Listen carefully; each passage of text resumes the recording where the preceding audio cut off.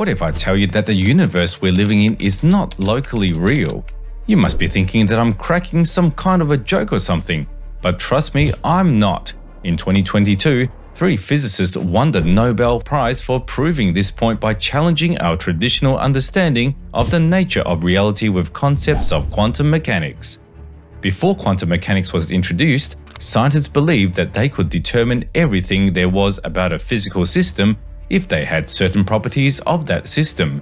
However, this all changed when scientists discovered a phenomenon called quantum entanglement. Quantum entanglement is a relatively bizarre and counterintuitive phenomenon that explains how 2 subatomic particles can be linked to each other even if they are billions of light years apart in space. We can better understand this with an example. Consider 2 entangled particles separated billions of light years apart. If one particle spins clockwise, then the other particle would instantly spin in the opposite direction, that is, counterclockwise. This characteristic of quantum entanglement has been verified by scientists and has now become a fundamental part of our understanding of quantum mechanics. The entangled quantum states challenge our classical understanding of the world. It suggests that reality is rather complex and mysterious than simple. The fact that entangled particles can instantly influence each other regardless of the distance between them has raised several questions about our understanding of time and space. By understanding quantum entanglement, we can achieve potential breakthroughs in our understanding of the laws of the universe, especially light speed. Einstein's theory of relativity suggests that nothing can travel faster than the speed of light. However, if these entangled quantum states somehow instantly exchange information billions of light years apart, then it must happen at speeds thousands of times faster than the speed of light. This can help us achieve breakthroughs in fields such as telecommunications, computing, and physics. If we can somehow harness the power of entangled quantum states, we can develop faster and more efficient methods of computation and communication than what we have now. The study of entangled particles would also allow us to revolutionize our understanding of the universe.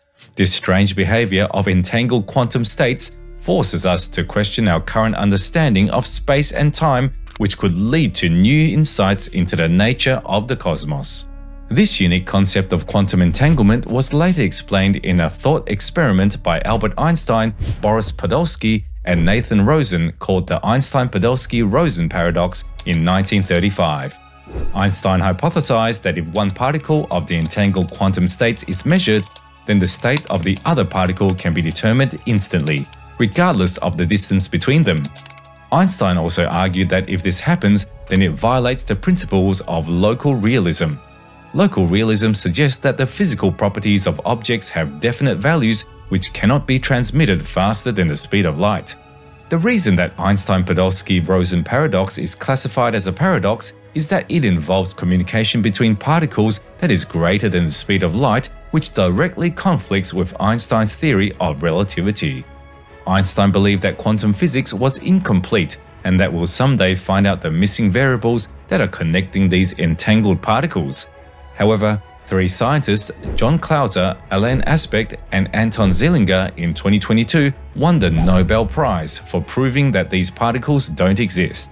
They reached the conclusion that an entangled particle doesn't have any properties unless it is measured, and thus cannot be known or guessed by any means.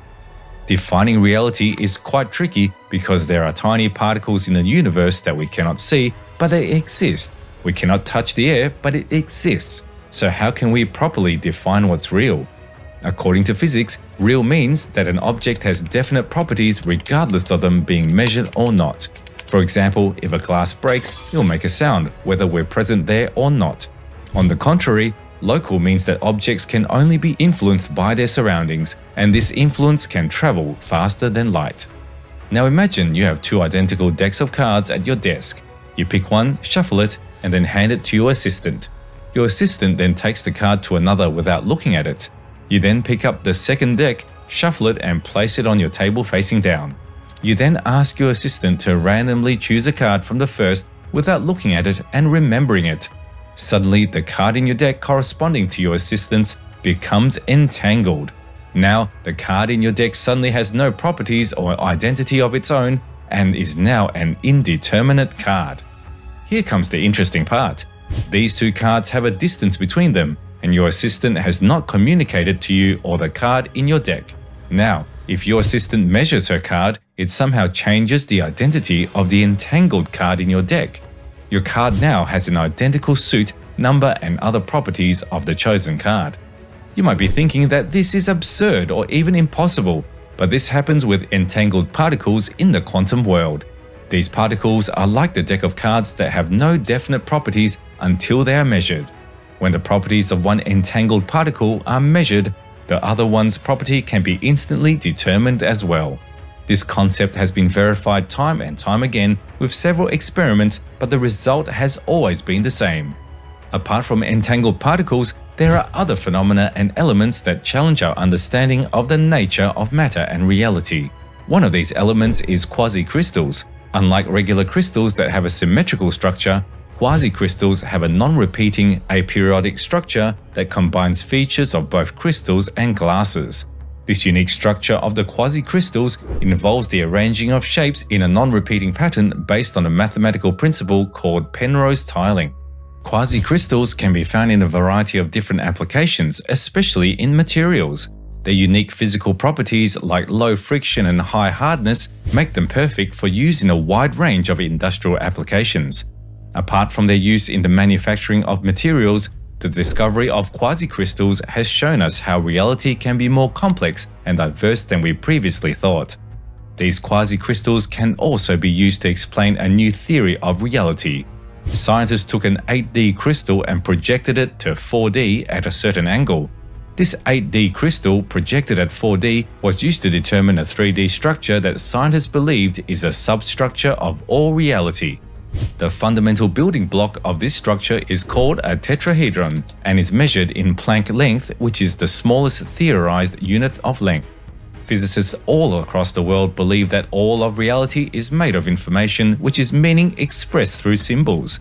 Meaning, on the other hand, is the ability to perceive something relative to another, and this ability requires consciousness. If information exists when we perceive or measure it, and we perceive information using consciousness, can we say that reality is a product of consciousness?